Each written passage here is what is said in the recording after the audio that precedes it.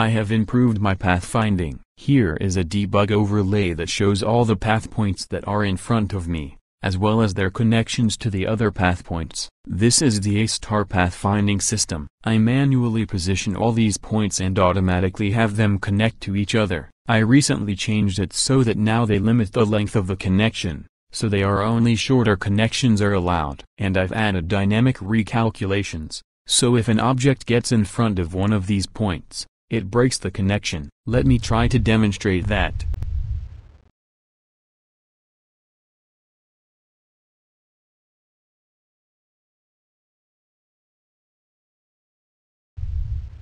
There we go. The tree has blocked this path. Right here. There's still some work to do. Due to the way the calculations work, the path can go above the tree or whatever obstacle. As such, right here, the tree is clearly in the way, but it just so happens to go over, right there. So more work is needed to be done, but so far it looks pretty good.